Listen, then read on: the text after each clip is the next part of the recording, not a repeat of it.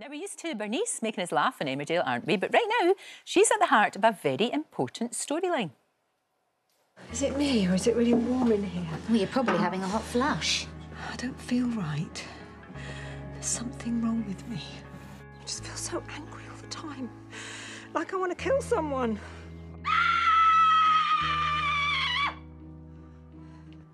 Thank you. It's all right with everybody? I'm going to leave.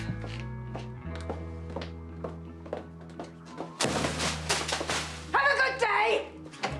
All I know is that every morning when I wake up, my whole body aches. Like it's not mine anymore. I'm absolutely sure that you're fine, love, but you need to go and see a doctor. I would say that with the symptoms you're displaying, that you're menopausal. Well, Samantha Giles, who plays Bernice, joins me now.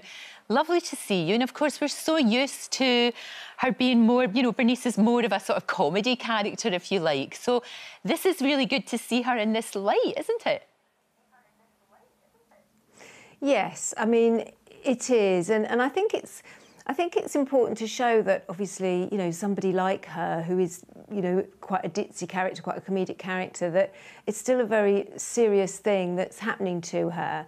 And hopefully, by doing it with a character that perhaps is known more for the comedy, it sort of will help people, because, you know, you're showing the funny, you're showing odd parts of the funny sides of it as well, which I think is important to see, because there's humour in pretty much everything. But no, it's she's really been going through it. But there's so much help out there, and what's really good, I think, is that your husband has been so understanding and you've been able to talk about it with him. And I think because now we are having these conversations, we're seeing a character like Bernice on a hugely successful show like Emmerdale going through this, it all just adds up and makes it much easier for people to have those discussions.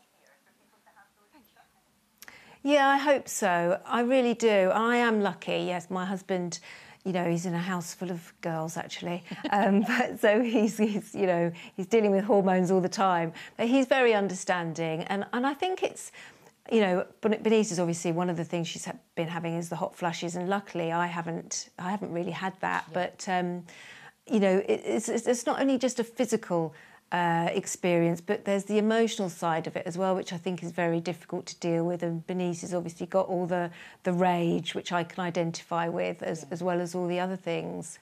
Exactly, because every woman's menopause is different. I'm like you, I didn't get the hot flush thing, but I did get the sense of just being a bit flat. You know, that just a bit sort of like, and you kind of lose yourself a little bit. It's quite strange. I did HRT, which worked for me, but of course there's loads and loads of help you can give. And again, that's where something like Emmerdale, when we see that Bernice is getting different treatments and it's helping, you know, that's really good too.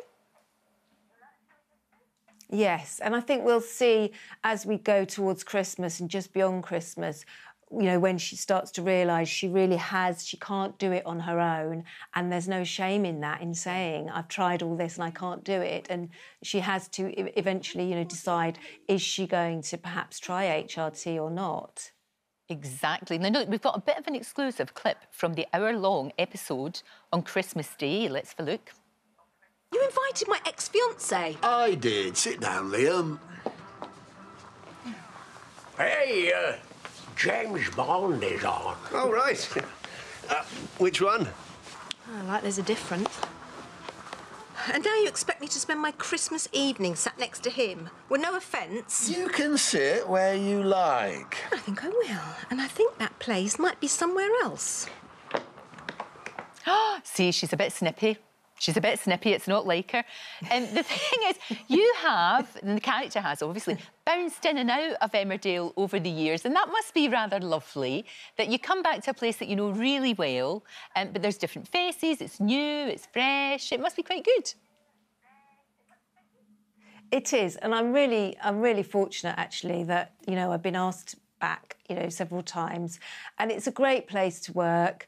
You know, well, you've been up there, Lorraine, you know what it's like, and people are so friendly, and, you know, it's it kind of feels like home in a way, and I am like a boomerang. I go and I do other things, and and then I end up going back, which is bizarre. But yeah, and I'm really enjoying it at the moment. I'm very lucky with this storyline. It's a great story. Exactly. We're just seeing her there tipping the spaghetti over the head of Katie, which I think must be one of your favourite moments, actually. Yes, I mean, I hated the outfit. I had to get them to put lace at the top of my thighs so you wouldn't see my chunky thighs. Nonsense. But it was great to do the spaghetti thing. It's fantastic. Look, it's lovely to talk to you. Emmerdale, of course, continues tonight at 7:30 on ITV1. And obviously, we're looking forward to the Christmas Day episode 2. And for advice on the menopause, there are helplines on the ITV website. Thank you so much.